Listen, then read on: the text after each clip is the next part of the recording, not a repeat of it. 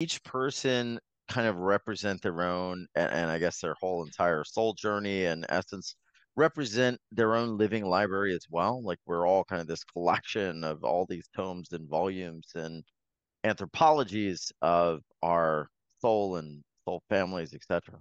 Yeah, I love that. Another way to look at it too is that each person is a living frequency Mm. whose facet of reality is able to perceive there and create because your awareness creates reality. Your awareness collapses the wavelengths into particles so that they look like materium.